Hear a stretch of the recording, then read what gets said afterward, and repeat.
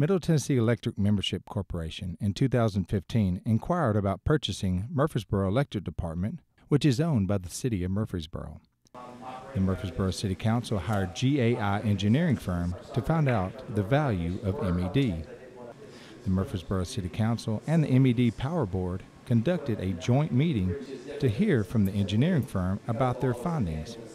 The determination was that it was worth between $175.5 and $247.3 million, though the tendency was to lean towards the higher end because of the intrinsic value. After the determination of worth, the City Council and Power Board spoke on how to proceed.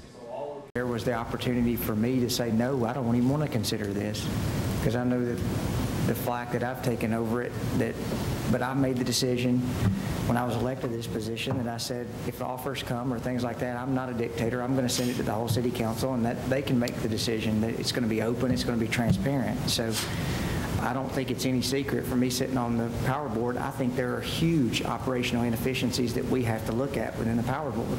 I think there are things that, and this is just, I'm speaking as the mayor, that I think there are things and opportunities that we have to look at. But I think where we stand right now and what I've seen with what the asset of MED is, you know, I'm not leaning towards pursuing any further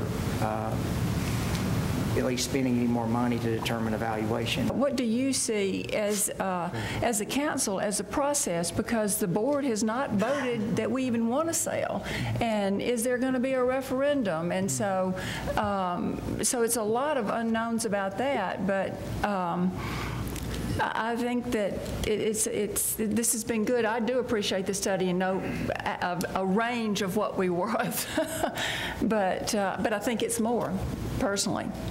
I think we also need to look at it purely from the perspective of, is this something we really want to sell? Because I think we have a true asset that's more valuable than any dollar number that we're looking at here. So I hope we keep that in mind as we continue to go through this study.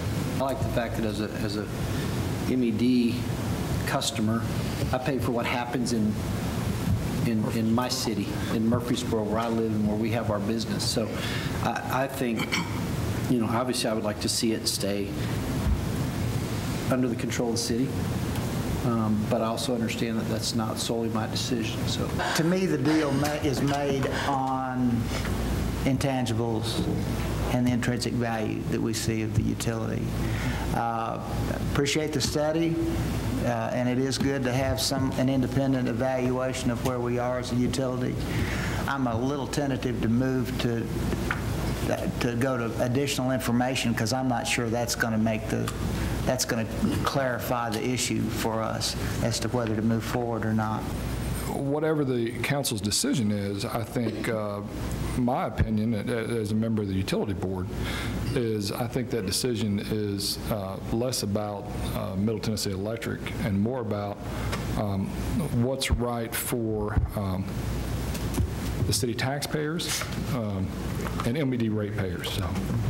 Since it was just an informational meeting, the City Council wasn't able to vote on how to proceed during the joint meeting. So later that night at the City Council meeting, the subject was brought up under other business. Okay.